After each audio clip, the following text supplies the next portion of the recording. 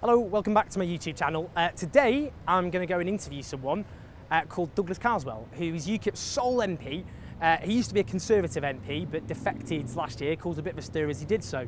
Now I strongly oppose Ukip, but Douglas Carswell's interesting because he's a very thoughtful guy. He's a bit of an intellectual, and I think we're going to probably disagree quite passionately over lots of issues, probably have a bit of a knockabout, but we might even have some common ground.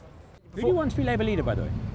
Who do I want to be Labour leader? Well, I'm supporting Jeremy Corbyn because he's putting Me too. He's putting on Ukip for Jez. But he's putting on the agenda issues which I think are important, which is a genuine living wage without in-work benefits. I want Jeremy Corbyn.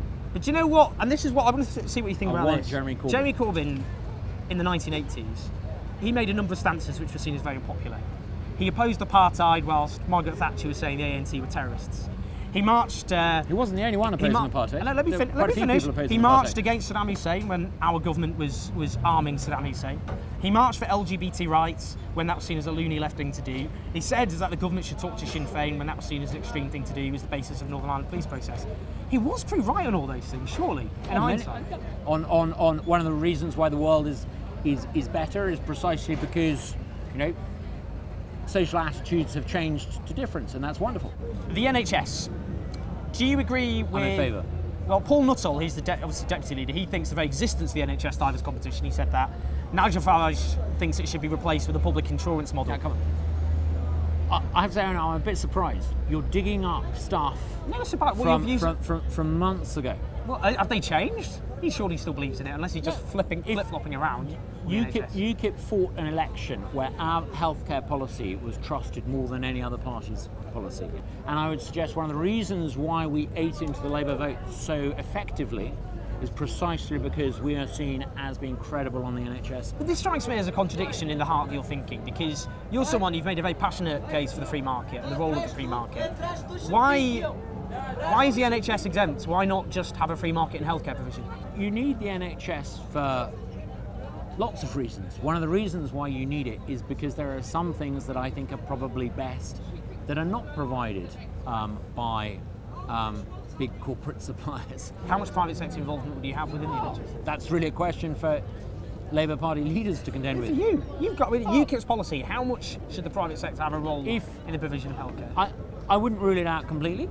It just seems odd that we have this big state organisation. You're someone who believes in the free market. So why? No, it's intellectually very coherent to say that the state should fund things and the state should pay for things, but you can have, in some cases, private contractors providing that service. The state doesn't have to produce and supply everything. If you want to be purist about this, great, you'll get a cheer on Twitter, but you won't get many votes in swing seats. You used to be a Conservative MP, that's how you were first elected. You obviously defected to UKIP. I got to the stage where I thought I'd rather not be in politics than carry on. When was that? Summer last year. Why? I no longer believe in my old party, and I no longer believe that the people in charge of it want change and want the change that I think this country desperately needs. Are you a small C Conservative still, or a Libertarian? I'm a Libertarian. I used to think of myself as Conservative with a big C and a small c. Obviously, I left the Conservative Party, so I'm not a big C Conservative. As a Libertarian, I may have dumped the Conservative bit, but I'm very pro the free market. How would you sum up David Cameron? A patrician, very, very bright patrician Conservative who is the repository of every failed orthodoxy of the age. Oh, ouch.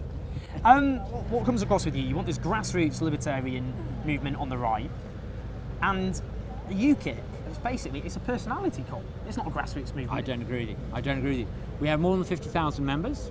I think we need to look seriously at how we can change that by harnessing the internet. We haven't really discovered how to do that. I think the strongest thing we need to go on is political reform, changing the way that the people in the building behind preside over us. We need, I think, to go on the idea of real far-reaching democratic reform in this country. 20 years, Nigel Farage has suggested that he wants to stay in. I think he may have been a little tongue-in-cheek, but the serious point is this. I don't want to be leader, and I don't want anyone other than Nigel. So you never ever want to be leader? Absolutely. So you'd be happy if he was leader for 20 years, that'd be fine. Yeah, I mean, I don't want to be leader, and But would it I be don't okay want, for him I to don't be- want anyone else to be leader. I'm very happy with him being leader. Tax. Ukip wants to raise the personal allowance to £30,500 and introduce a 35p rate of tax as well. Now, the Resolution Foundation did the maths on this. They worked out the poorest 10% would get £35 a year extra. The second poorest would get £74 a year extra. The 10th richest, so people right at the top of the top 10% of society, they would get £1,143 extra a year. So are you going to find it difficult, because you're going to personally benefit from this budget, you're going to get extra money in your pocket? Well, most of my constituents will benefit from Well, the budget. no, actually, No, they will. I'm The afraid, freeze on fuel duty according and- to the Institute for Fiscal Studies, Yeah. that millions of low-paid workers are going to be were worse telling- off. Yeah, Millions. You refer to the IFS as the sort of the high priests of economics. In real terms, those families are going to be worse off. That's what, and your constituents are going to be worse You off. keep saying that. I don't agree with you, Owen. You don't agree with them, you don't agree with the experts. Not me, ignore me. I'm just, the experts who didn't see the gaping fiscal hole. You know, you put so much faith and confidence in experts, and yet these are the same experts who failed to see the mess that we're in when it was being made. If it does turn out that large numbers of low-paid workers in your constituency are worse off, will you regret voting for a budget which drives low-paid workers in your constituents further into poverty? If I thought this budget would do what you said, Owen, I wouldn't approve of it. But I think, like on many things, you're wrong. Do you need that money? I think people, you and I and everyone around us is wiser at spending the money that they've earned than George Osborne. Why, Owen, for a socialist, why are you so keen on giving George Osborne more control over your life? No, I just want more money spent on things which actually But it will be benefit spent people. by people like George Osborne. Yeah. I think that my constituents need to be allowed to keep more of their money. It is a morally better society that allows them to keep more of their money. And if the left wants to take a holiday from history and go down the socialist route, great. That is Ukip's chance. That is the chance for my party to displace yours. I'm saying your constituents aren't on £68,000 a year. So yes, of course, they're low-paid workers. Of course they need extra money, but their in-work support is being taken away while people like you at the moment are benefiting. I'm surprised that you're kind of personalising this so much, but if you want to personalising, carry on okay, on that basis, why don't you write out a cheque now and we'll pop it round to the Treasury? There's nothing to stop you paying more of your income if you want to. That would be really moral, Owen. How much more are you volunteering to give? I want people who are... How much more are you volunteering to give? I want to pay more tax. How much? I want everybody to pay more tax. Let's do that now. Come on, because this is the point. Let me explain. Let me explain. In the 19th century... Owen, nothing's stopping you. In the 19th century... The Treasury will take your cheque. In the 19th century... Come on, let's let me finish. Come on, Douglas. In the 19th century, we had a system of Victorian philanthropy which depended on rich people doling out money at a whim. And this was what Clement Attlee's government tried to get rid of, because they said, until Francis Beckett's biographer of Clement Attlee said this: I'm familiar with Clement. If the rich man wants to help the poor, he should pay his taxes gladly, not dole out money at a whim. Now, if we have a collective system, that's the point.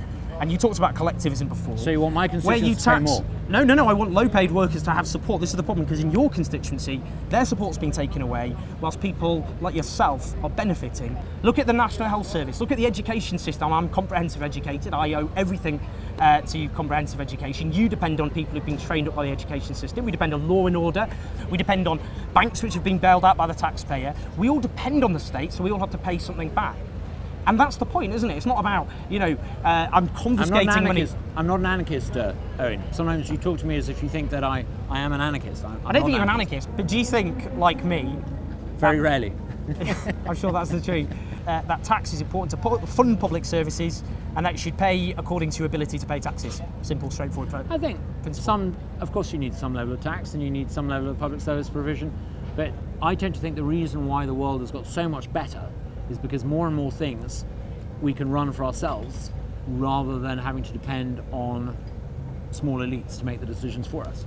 And what you're essentially arguing for is a model that would re-empower the sort of government elites whom I think are the last people we should be putting in charge of. I just think people should be taxed according to their wealth, and we should use that to fund the public services we all depend on as a society. I know, basic principle. I know you're a staunch socialist, and I admire that, and I hope that the Labour Party listens to you, and I hope Jeremy Corbyn triumphs, and I hope that the Labour Party goes for this no-holds-barred radical socialism. I'm just applying the same principles as you. You want the National Health Service run by the public, publicly funded, taxes to be collected properly to fund that NHS.